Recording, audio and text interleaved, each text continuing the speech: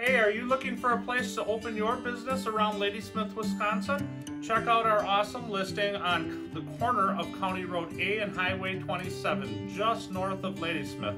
It was an awesome restaurant, unfortunately closed down due to the recent circumstances, but it is turnkey. Walk in and start the restaurant back up, or make it into something else for whatever business you're trying to open.